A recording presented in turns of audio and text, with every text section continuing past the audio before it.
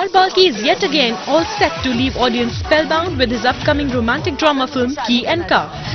The director thought the film is attacking on the stereotypical representation of genders in the society by switching and redefining the roles of the two genders in the film. The film is all about just saying that it doesn't matter what the gender is. It doesn't matter what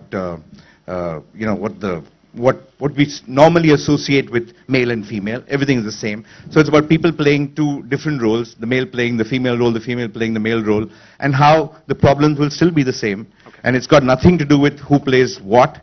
Life is still the same. So it's all about that. Balki is extremely proud of his leads Kareena Kapoor Khan and Arjun Kapoor because both the actors do not forget their identities while swapping stereotypical gender roles.